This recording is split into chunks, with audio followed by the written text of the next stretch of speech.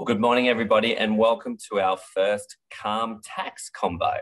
Many of you have obviously joined us before in our Calm Convo series, which we started obviously about 12 months ago with all the COVID dramas and everything. But obviously we thought time to move on the conversation. And obviously a lot of what we talked about during COVID was tax, it wasn't just tax.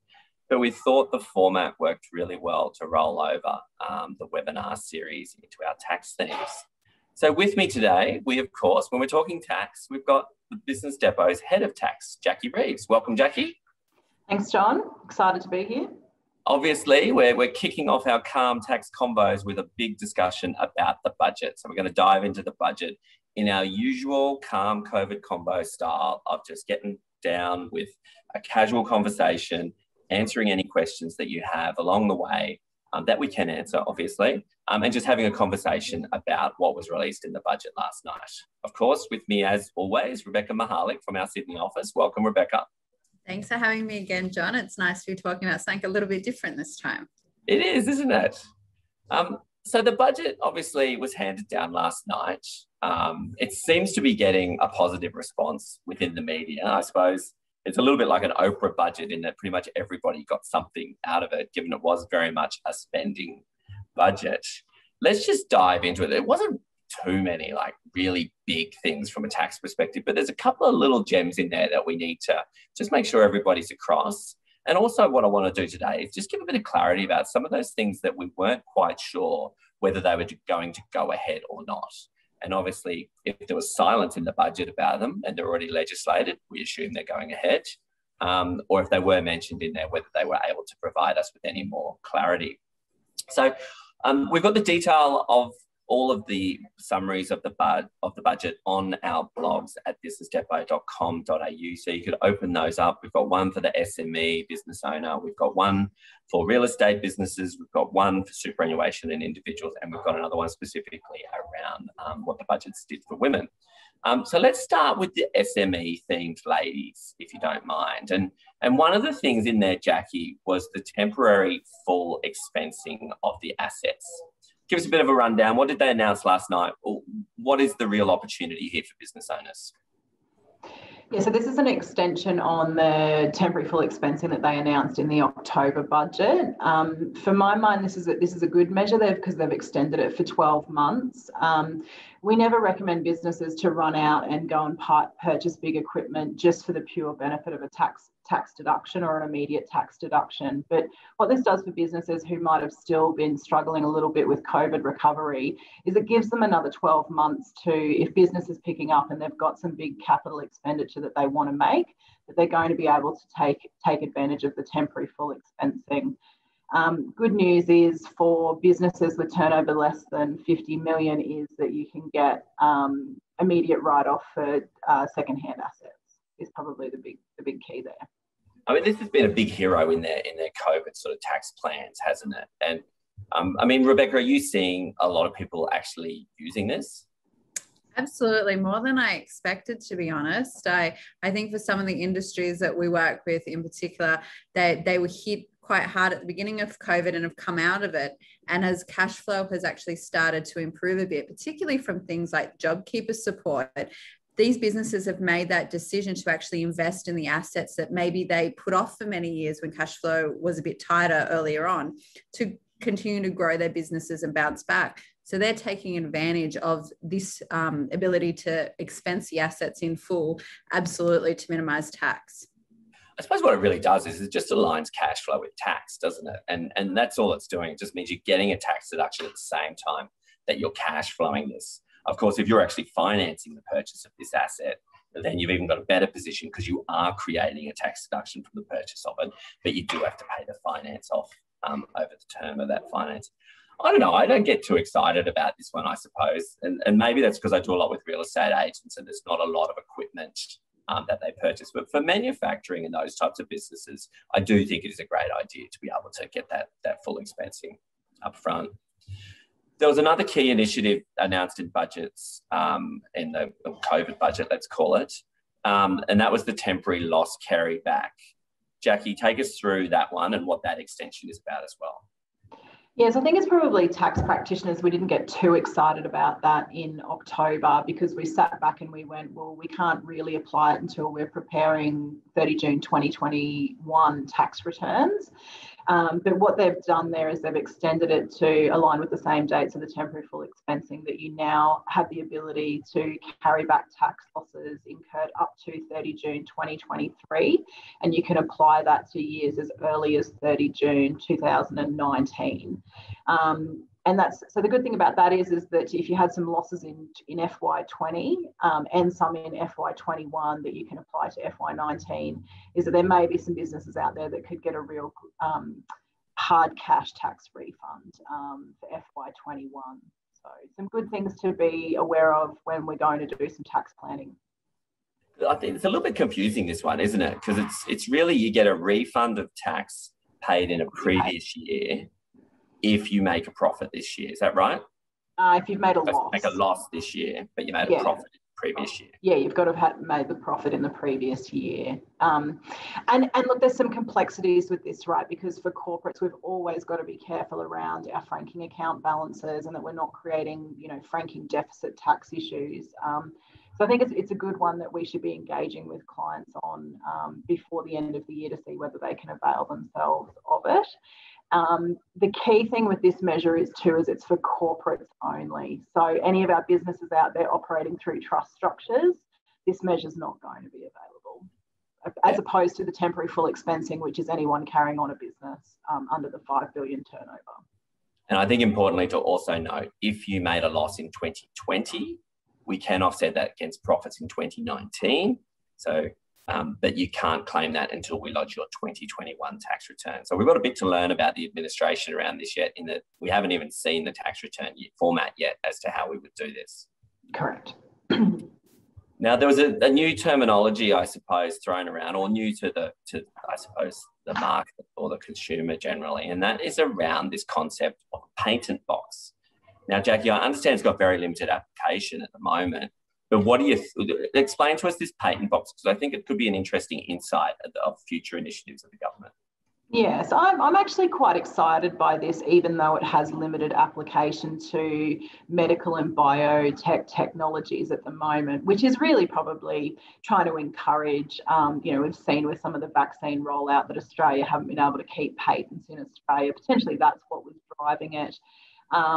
But basically, if you generate a patent or create a patent in Australia and you earn income from those patents by retaining that patent in Australia, you're going to get taxed at 17% on that income. So if you've got other income in your corporate structure other than patent income, it's going to be taxed at either 25 or 30%, but the actual patent income will be 70%. The devil's going to be in the detail in this one as to how it works, but I think it'll be akin to sort of an R&D offset. You'll only get taxed. You'll get a bit of a tax concession in your tax return for it.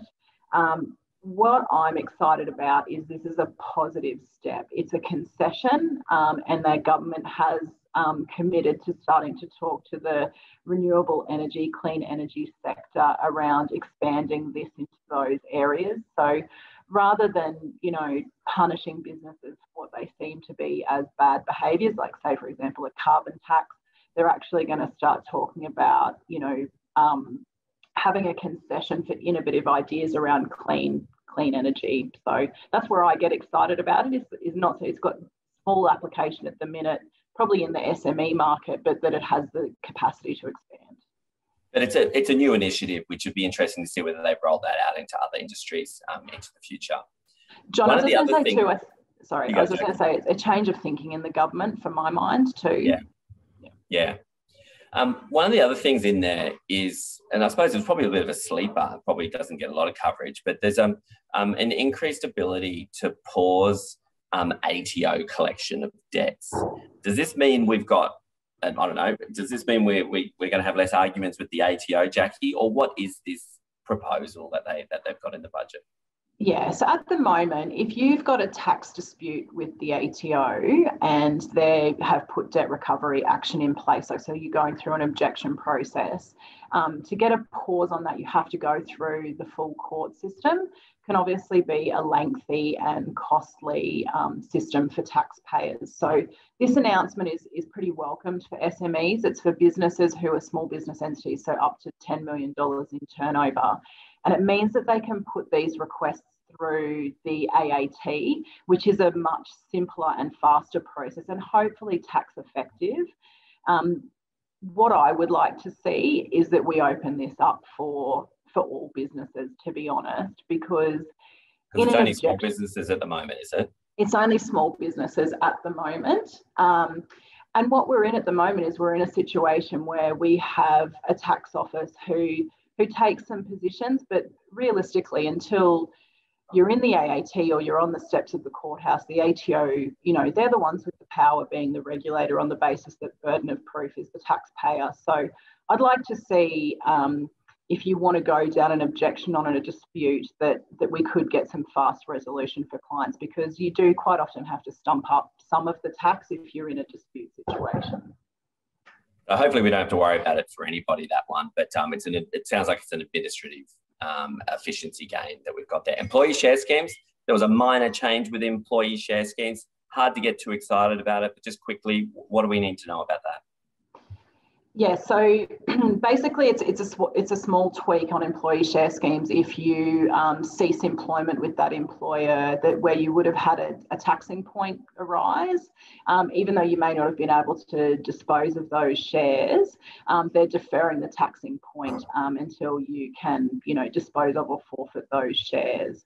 So I guess it's a good tweak, but I really would have hoped to have seen some more in the employee share scheme space, as employers coming out of COVID might be a little bit cash poor, and they might want to, to incentivise and retain employees, that they could look at more employee share scheme options. There's still a fair bit of confusion with employee share schemes. So it sounds like it's just tweaking one thing, which is an improvement.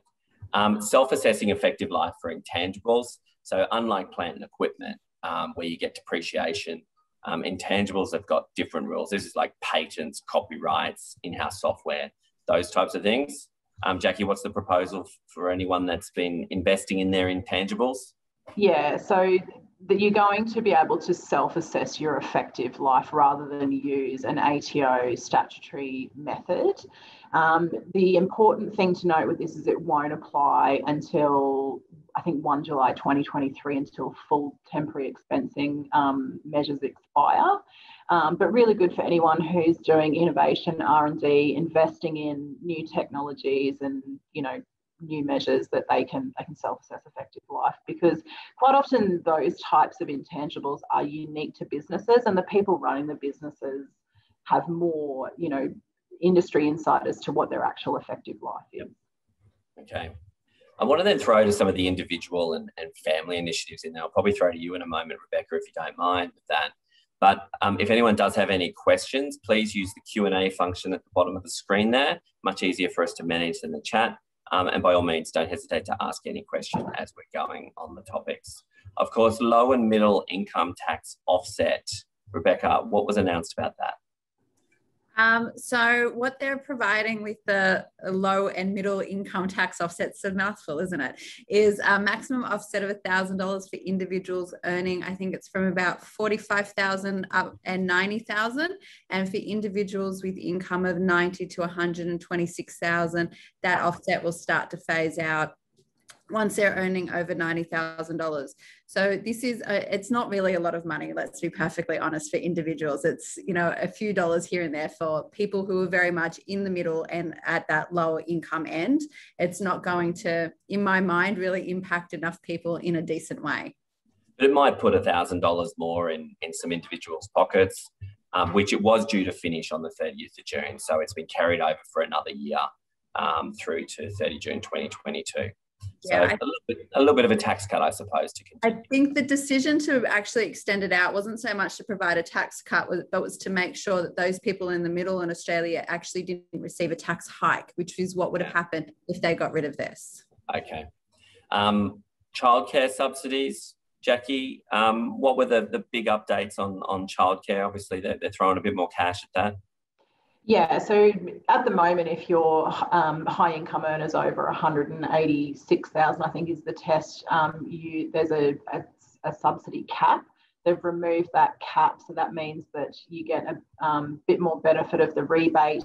And if you have more than one child in childcare, your subsidy can go up to 95% for that second and subsequent child. So yeah, good. I mean, it's good news for, you know, families, and it's good news, I think, to get some, you know, professionals back into the industry for not only female participation rates, but yeah, participation rates across the board. And I think we all know childcare is a, you know, it's a tough burden on working families. So I'd like to see more in that area, but that's a good start. Yeah, it sounds like it's welcomed. Because we need people back in the workforce, don't we? I know one of the biggest complaints I'm hearing at the moment is that people can't get employees. I think someone said to me the other day in the manufacturing environment, they said they'll take anybody with a pulse. So if you can give me someone with a pulse, we will take them. And then that's before you get to the hospitality and the agribusiness and so forth. So I see it as a good thing just to get people back into work. One of the other things in the budget last night, Jacquie, if I can stay with you, is trying to get a little bit of clarity around residency. So whether you're an Australian tax resident or an overseas tax resident, just quickly, what are they talking about there? Yes, look, we've got some pretty complex residency rules that, you know, go through, you know, resides test, domicile test, and then a days test. And there's been some Board of Tax recommendations and probably some pretty heavy lobbying from industry to just make it simpler for people who, I mean, COVID puts a bit of a pause on this stuff, but we do have a global environment where people do come in and out of Australia. So one of the recommendations is what they're calling a bright line test, and that'll be the first pathway test, that if you're in Australia 183 days or more in a financial year, you will be an Australian resident, tax resident. So, I mean, there's always additional complexities around residency, but I think this is going to give us a little bit of clarity and some rules to work with within a framework. Yeah. When people come in and ask me to tell them whether they're a resident of Australia or not, and I say, well, there's 4 tests and there's all this case law we need to worry about, obviously they don't understand the complexity in it. So to get some simplicity on that would be great. Rebecca, there was then a heap of things that were either confirmed or weren't spoken about that were already legislated. What's some of the ones we've got there, Rebecca? So the superannuation guarantee rate is increasing, which we've known about for quite some time. So from 1st of July, it's going from 9.5% to 10%.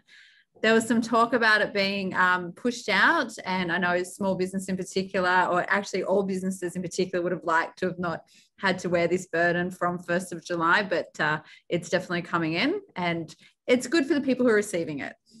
Yeah, it'll be an interesting one though, because I remember when SGC was going up probably a decade ago or something or other, and when employees realise that they're on a package inclusive of super and they potentially could be getting less money in their pocket, their eyebrows raise. So there'll be some interesting discussions for employers. I know there's a few people on here from the real estate industry.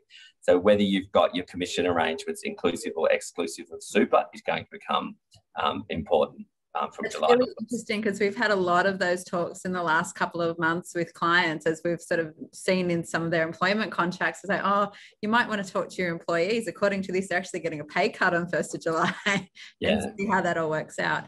The other thing with superannuation, which was not something that's going ahead, but it was a new announcement, is that the minimum threshold of $450 a month is being abolished. So at the moment, if you have employees that earn less than $450 a month, you don't have to pay super for them. That's going away, and you'll be paying superannuation from employees' earnings from $1. That would probably impact mostly your retail and hospitality industries that have a lot of casual employees, a lot of transient employees as well. My immediate reaction to that one, Rebecca, was 10% of $450 a month, no big deal. But what's your thoughts, given you work so much in hospitality and those types of things? Yeah, look, it depends on the industry. Absolutely, for the hospitality industry, where there's lots of people who will do smaller shifts and the actual minimum wage is potentially not very high, you can have quite a few employees that consistently work below that amount, particularly when you've got some backpacker employee situations as well, which I know aren't as common right now, but they will come in again. The other thing on this is the administration burden, which is dealt with mostly by our online accounting software now.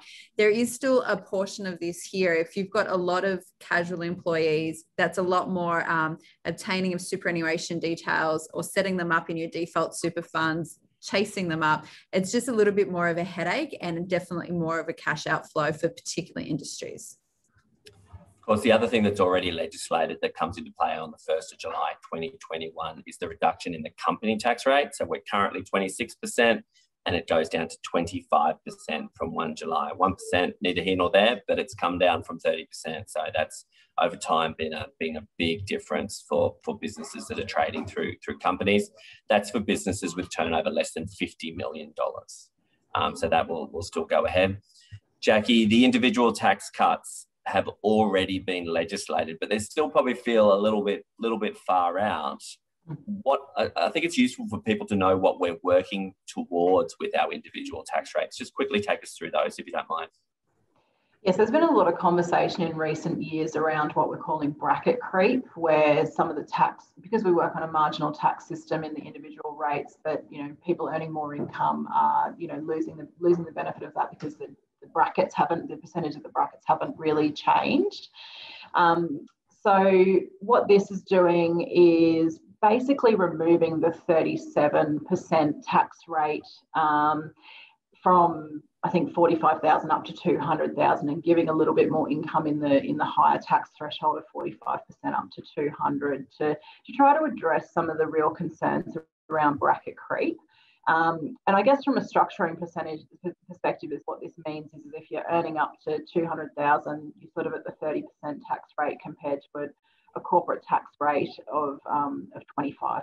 So I guess that aligns it a little bit closer to the corporate tax rate. Obviously, it's a much simpler income tax position, isn't it? By just having 3 levels within there. And by having that, I think they say 95% of taxpayers will be paying a marginal tax rate of 30%. Now, I think that's a good thing, especially in light of company tax rate being 25%. And then I think there's less incentive to be moving things into company structures and so forth. Unnecessarily, yeah. Yeah. Another sleeper that probably doesn't get a lot of attention, and Rebecca, you might tell us why, but the JobMaker hiring credit. Now, there was a lot of big deal made about this because it was to replace JobKeeper and JobSeeker and blah, blah, blah. Have you actually put any in place? I've assessed probably about 20 or 25 of them, and I've had one client with one employee be eligible for $100 a week. Yeah. The reason why there's not a big hoo-ha about this in the business environment is because it's not a big deal. The effort to claim it is almost negates any advantage you get out of it. It's very hard to get excited about it, isn't it? Yeah. Yeah. Now, if we then flip over, and I want us to focus, because there were a few little initiatives in there around superannuation and specific to individuals. So we've got a separate blog on our website for those interested around the superannuation put together by Megan Kelly of our team. And one of those announcements was around the work test. Who wants to volunteer to explain the work test and the changes? Rebecca, do you want to volunteer to do that one? Sure. Hopefully Megan will be okay with everything I say right now. So the work test has been removed for super contributions for people aged between 67 and 74. So prior to this announcement, and actually prior to this actually becoming legislation, employees had to pass a work test, or any individual had to pass a work test between 65 and 75 to be able to contribute to superannuation. So now they're suggesting that this be abolished, but not for all contributions. It's only going to be for non-concessional contributions and for salary sacrifice arrangements. If you are a self-employed individual wanting to make your own tax deductions into superannuation in your tax return, you're still going to have to pass a work test to be able to do that in that age bracket.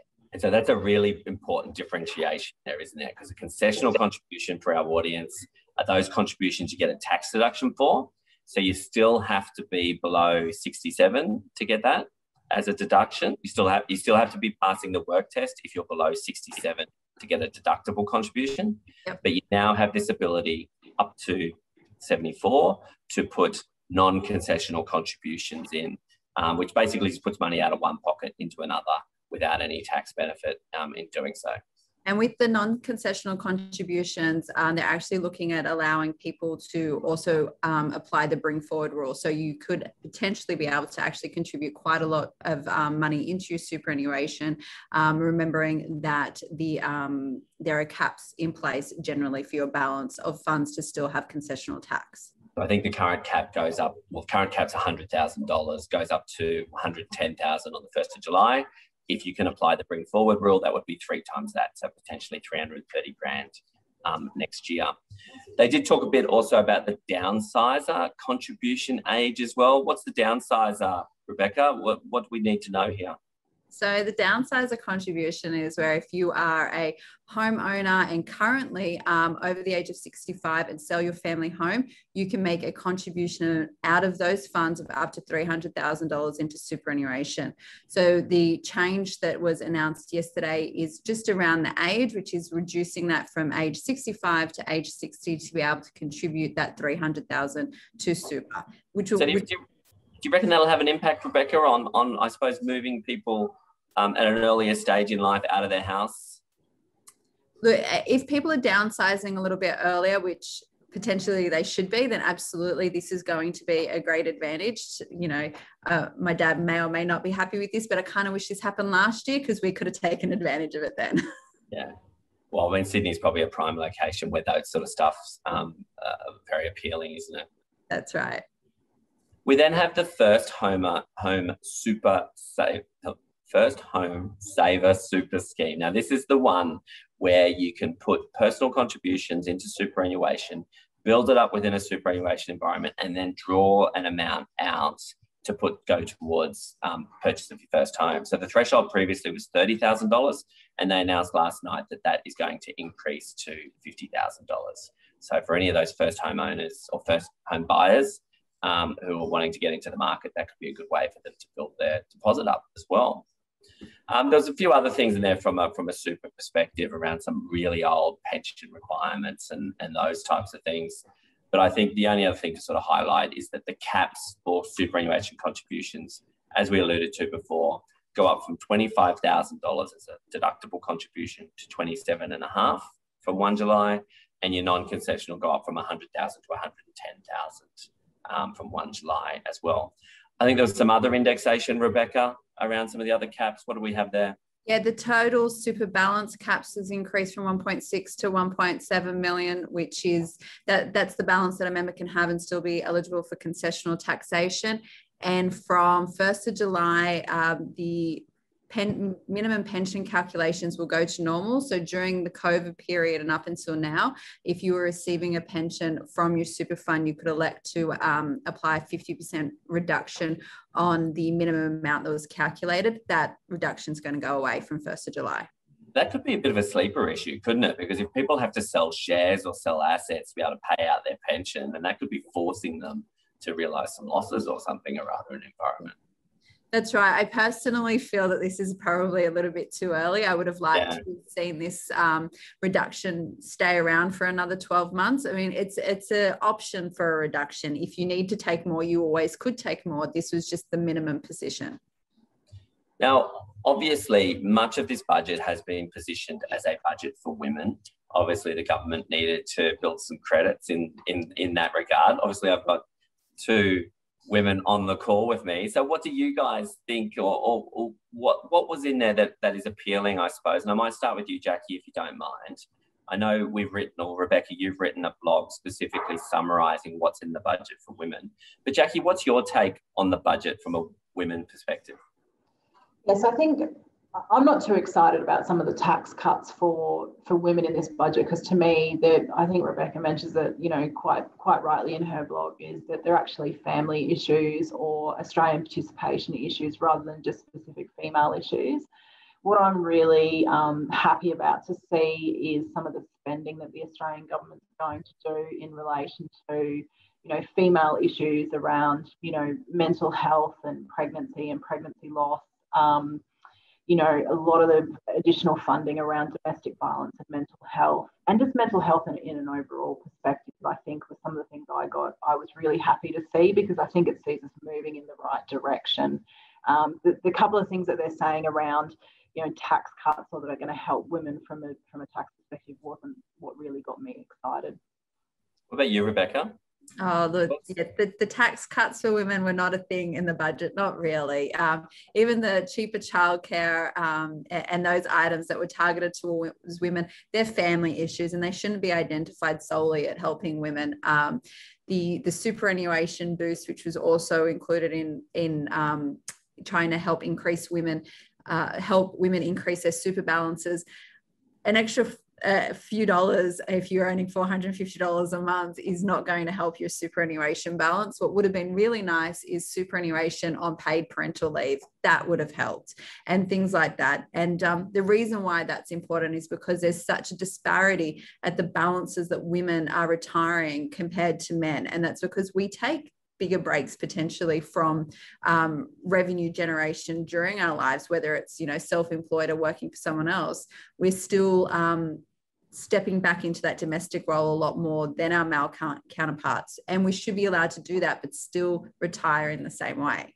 And generally that's going to become an everyone issue, isn't it? Like if people took the $10,000 amounts out of their superannuation and now their super is down, everyone's going to need an opportunity to put more into super at some stage during their lives. So hopefully those thresholds for super contributions will increase down the track. There was one initiative in there which I was really interested in. Again, I don't think this is a women-specific one. I think it's a family-specific one. And that's the ability, I think they called it the family home guarantee, where it can help a single parent who has dependent children, I think it is, the ability for them to buy a home with only a 2% deposit. Now, I flagged that because that'll be of interest to many of our real estate agents on there, but I think I like that concept of enabling some people with a lower deposit to be able to get into the property market. Do you agree, Jacquie? Do you think that's a good initiative? Yeah, hands down, I do. Because, I mean, if anyone who's had clients or been through a divorce situation personally, sometimes it's not the capacity to repay a loan, it's the ability to mount that deposit if you've had to split assets. So I welcome this decision, and I hope that there is some good take up on it for both men and women who have been through a family separation situation. It's a start, isn't it? So obviously they're throwing some money at things. It'll be interesting to see how that money is used, whether it delivers on what they're saying they're trying to deliver with that. One of the most important parts about that measure is it actually doesn't only apply to first home buyers, which is really important to know and understand, that even if you have owned a home before and you've gone through this situation, you can still access this. Yeah, good. Now, often with these budgets, it's what's not included that I find really interesting, because I know as accountants, we have these things that clients have headaches over, we have headaches over, just are inefficient by way of a tax collection system and those types of things. What would you have, and I might start with you, Jacquie, if you don't mind, what would you like to have seen in there and addressed within the budget this year? Whilst I think last night when I was watching the budget, I took a massive sigh of relief in there that we weren't going to have to be dealing with Division 7A, which is, private loans to shareholders and associates from private companies. Because I just don't think that as, businesses or as practitioners, we needed any more headaches pre-30 June. The budget was silent on those Div 7A reforms, which we had previously announced some reforms there, Jacquie, haven't they? That's right. Yeah. So Treasury had consultation paper back in October 2018 that I think it was the 2020 budget, or no, it was the 19 budget that extended the start date to 2021. No legislation on that yet. No sort of real commentary on where those Treasury recommendations or the consultation paper has landed. Yeah. So what that does for clients and practitioners is it creates a little bit of uncertainty, because some of those rules were, whilst extending the loan period from 7 to 10 years, the interest rate on those loans was quite high. It was about 3% higher than the current benchmark interest rate, which is kind of really, it seems like Treasury is trying to take a position that they want to punish, people from extracting profits from a business from a loan when we're in a low interest environment. So some of those things I think would have been nice to have a bit of comfort, but I'm glad for not the extra work. Rebecca, any things you didn't see in there that you would have liked to have seen in there? I didn't really expect it, but there was a lot of talk in the lead up that there might be some easing on fringe benefits tax and changes to that regime, particularly in the support of the hospitality industry by, dialing back on how much FBT and the circumstances you have to pay FBT for entertainment. I didn't honestly expect it though. I mean, it's too much of a moneymaker, right? Yeah. Oh, look, I've got a few gripes because I think there's a few things that are fundamentally affecting the efficiency of the economy at the moment.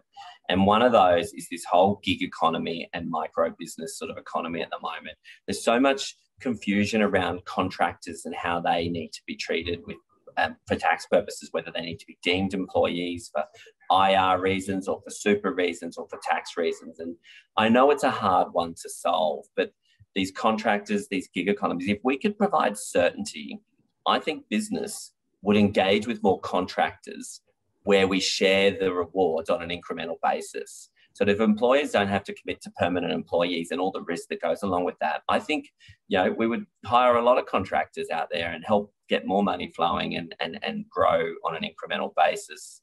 And that probably ties in a little bit to, I don't think enough's been done to find the resources to do the work. Now, this is probably not a financial or budget thing, really, is it? It's really, we need the borders open so we can get the students back and the backpackers back, because, as I said before, we've got clients left, right and centre who are just saying they just can't get people to do the work that they need done.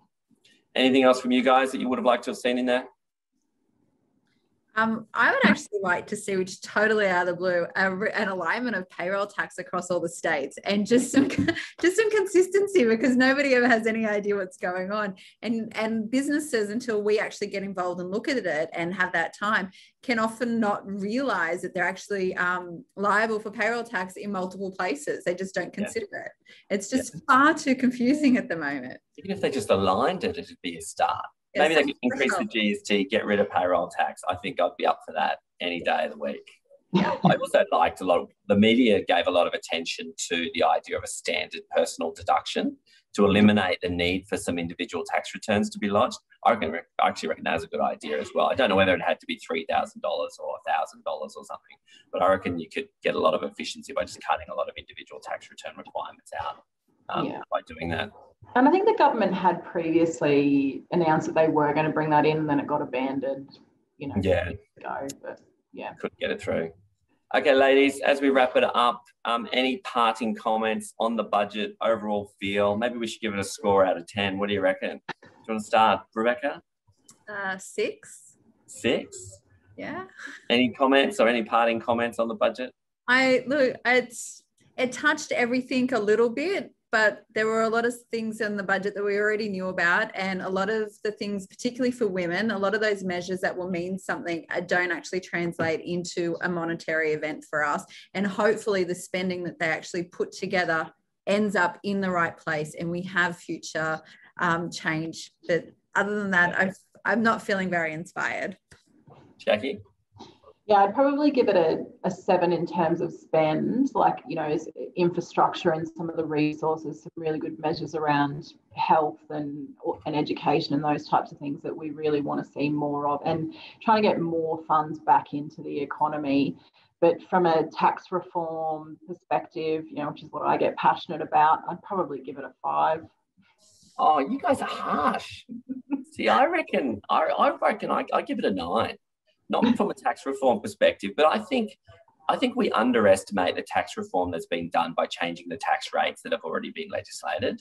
So the idea that the thresholds for personal tax and company tax rate has come down, I think that is actually fundamental reform of the tax system, because it changes the way people use structures and different things like that, and with tax planning.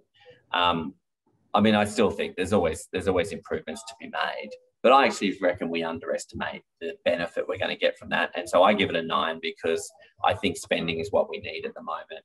And we need it out there. We need it going. I'm just worried about how we're going to get how everyone's going to get the staff to do the work that we're going to create from all this spending, because from what I hear, there's not many of them out there that want to do those jobs. Guys, of course, we're now the 12th of May. After budget is always the start of tax planning time. So now that we know there's nothing new or nothing too new out there that we need to worry about before 30 June. Of course, now's the time to get into tax planning between now and 30 June. There's a stack of work to be done in that regard, planning to 30 June to make sure you're not paying $1 more than you have to. So if you're a client of Business Depot, I'm sure you'll hear from us shortly to get some of that started. Otherwise, if you need some help with that yourself, please don't hesitate to reach out to us, either at 1300 B-Depot. Check us out on the website, businessdepot.com.au. A recording of this webinar will be available on our website. A link will be sent out to you shortly as well.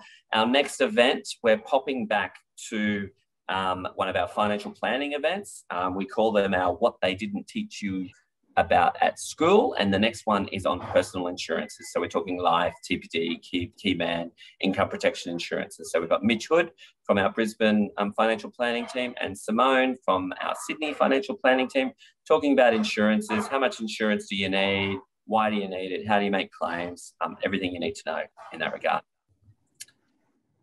Thank you very much. Cheers, ladies. Thanks. Thanks, John. Thanks, Rebecca.